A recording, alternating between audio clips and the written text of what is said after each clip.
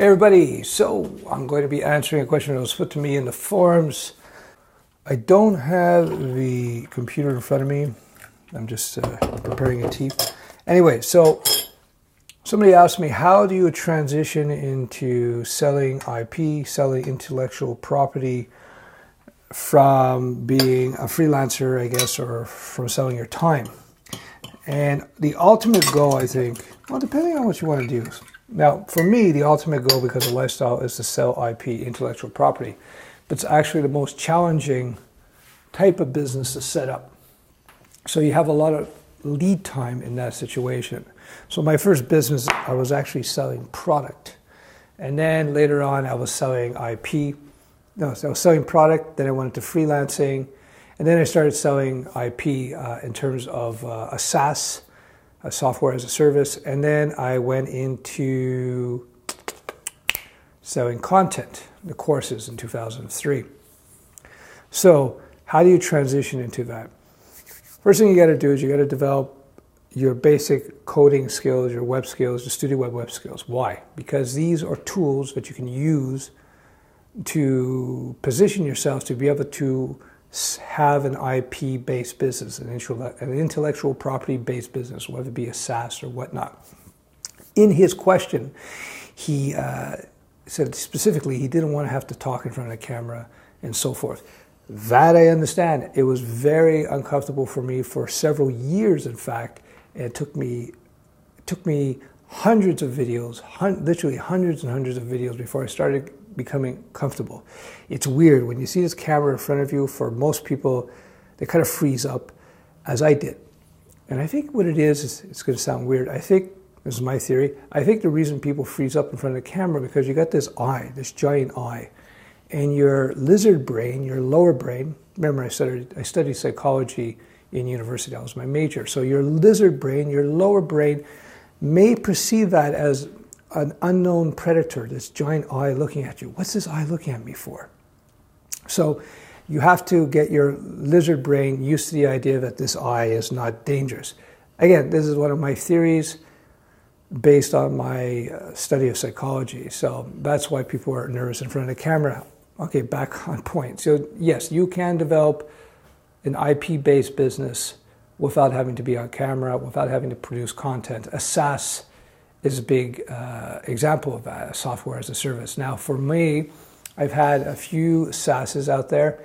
I've mentioned my dating site in the past, which I shut down before it really started getting traction, which, you know, in retrospect, I think it was a big mistake.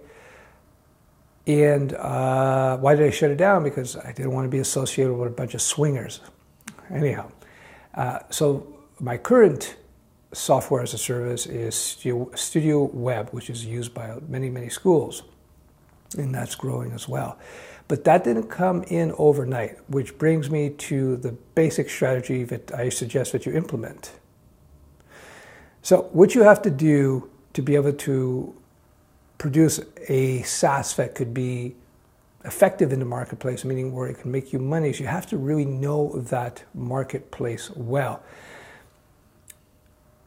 The mistake that I see a lot of people make, I don't know if it's a mistake, well, it's a mistake in my opinion, is that they are coders, and from the outside, they look into an industry to try to figure out what it is they can do to modernize that industry.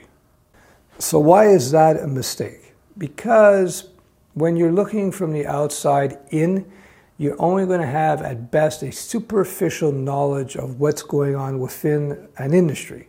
And so you're likely going to make costly mistakes. And I spoke about this in the course, I believe. I talked about the bird food situation where I brought in all this bird food, a couple thousand pounds, and it turned out to be turned out to be a disaster because I didn't understand the key component of what makes a good bird food. Anyway, I won't rehash that story. So with Studio Web, when I built that prototype 7 years ago, well, my team, I had an idea in my head what I wanted in terms of an educational system based on my experience teaching code. But I didn't have any experience at that point in time in terms of teaching code within a classroom. I didn't do it myself.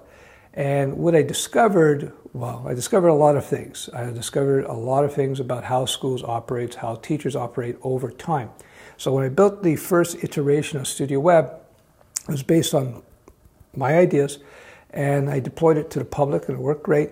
But when I got contacted by a couple of schools, we had only built a superficial implementation of how Studio Web could work in a classroom. I won't get into details. It was just basic, essentially. So the schools, a couple of schools adopted it, and then all those tech support questions started coming in. And over the years, we've had to make major changes to the Studio Web code base and the way the app actually works to so it aligns with what schools need. And I would say that maybe 50%, 60% of the original Studio Web is in place in terms of how it works. There might be 100 little things in there that allow it to be functional within the school context. Very different from when individuals such as yourself are just using Studio Web to learn from home. It's a different game altogether. So because I was not working inside the school systems, I didn't have internal knowledge about how schools work in the US, especially. Now, I come from a family of teachers, my father, aunts, uncles, so I had some ideas. You know, you sit around, you grow up with teachers, you get a pretty good idea of what's going on there. It's still not the same as being an employee working there, so I didn't have the whole picture. I had half the picture. And as a result, we had to do a lot of rewriting, a lot of patching, a lot of changes to Studio Web, the core app itself, and the business model to suit what was required to get into the school systems. And that took many years. Perhaps I could have sped it up, but because of the nature of schools, it takes a long time. Fortunately, I was in a position where I was able to fund it myself. I didn't have to go to VC, so I was self-funding, and I acted as the angel investor in the first round myself. And I brought it through to profitability. Studio Web was a big money loser for me for several years. And that was because, again, I didn't have a good internal understanding of how the schools worked in the US, how they functioned, what the bureaucracy was, and what they would need specifically.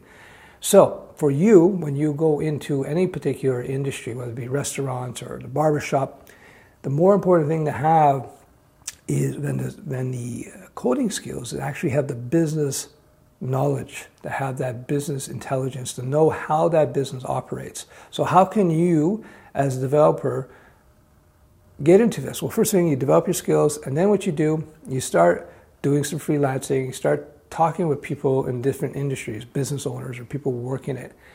And eventually, more quickly than you might think, you're going to start seeing potential, and let me underline that, potential opportunities where you might be able to implement some sort of a SaaS, some sort of IP that you could sell into that industry.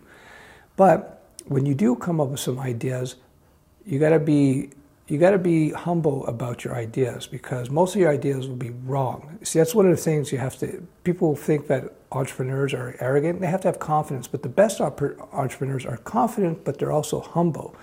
They know that there's going to be a lot of mistakes, and they have to be willing to admit they're wrong and make changes accordingly. So let's say you were looking at a potential opportunity in the restaurant business.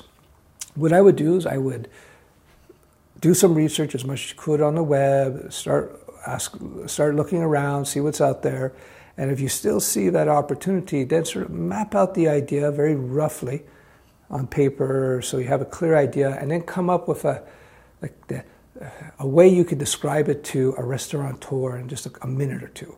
And then you start talking to, hopefully you know some restaurateurs. I know a few myself, so I would go talk to them and say, hey, I have this idea. How about this, and this? Would you find that interesting? And see what they say. And that, don't just base it on one person. Ask like 5 or 6 restaurants, for example. See what they say, different types, and find out whether or not the idea has at least initial traction. That is huge.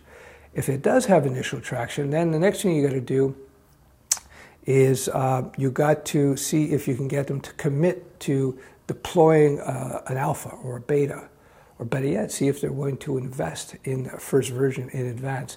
You see, a lot of people will say, yeah, that's a great idea, but when it comes to actually committing to it, it comes to actually spending money especially, you're going to see a lot of people are going to start not being so committed.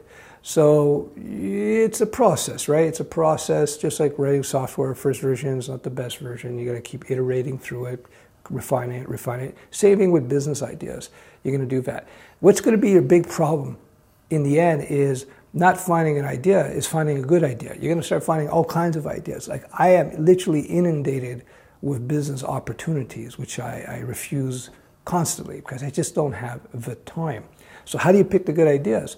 Well, this process is simple. Well, what you do is you do what I just suggested, those steps, and then you throw it out there into the market as quickly and as dirtily as possible. Dirty code, alpha code, get it out there, see if there's any traction. And how do you know if there's traction? When people are willing to put money down. That's when you know there's traction. And that was a piece of advice I got from one of my mentors way back in the day. I said, how do you choose what business to pursue? He said, follow the money. Follow the money. If you suggest an idea and people are willing to give you money for it, then you know you may have something and then you can pursue that. If you have a brilliant idea and you go see 6 restaurateurs, to use that example, and they say to you, nah, I don't know, it's probably not going to be any good. So keep that in mind. You got to be patient. You got to be iterative. You have to be willing to explore ideas. Meanwhile, you do freelancing, because freelancing not only will help you develop your chops, have other people pay you to become a better developer. So when you finally develop your own SaaS, you're going to be much better at what you do. But at the same time, you're going to be making contacts. You're going to be learning about people's businesses and their industries. I hope that helps. Ciao, ciao.